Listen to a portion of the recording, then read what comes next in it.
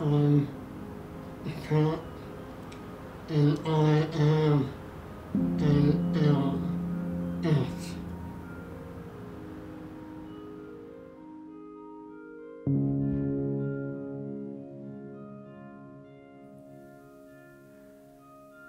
ALS, or Motor Neurone Disease, MND, is a progressive neurodegenerative disease that strips a person of their ability to control their muscles.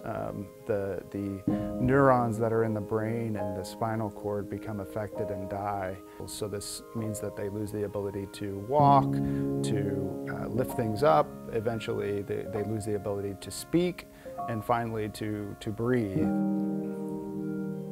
The average time to get diagnosed with ALS is 9 months, and the average lifespan after diagnosis is 2 to 5 years.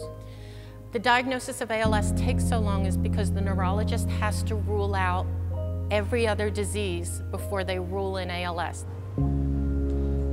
So when we are talking to people about the potential loss of communication with ALS, what they hear and feel us saying is that they're going to lose what makes them human.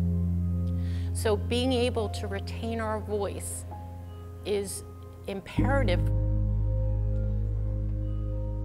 So when people come in and start having some changes in their speech and their voice, one of the first things that I talk about is communication devices, be it a tablet or a speech-generating device, an eye gaze machine.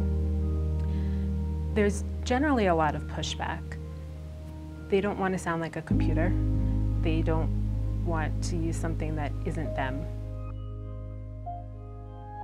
The only way I can comfortably communicate is typing on my eye gaze and someone reads it or I nod my head. It is crushing when you have so much to say, but you are almost forced to keep it in.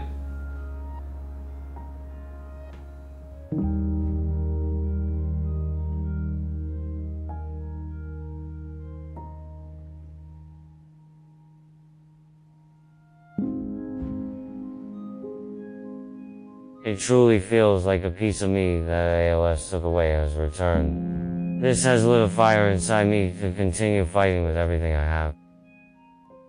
My voice is back and the whole world is gonna hear it.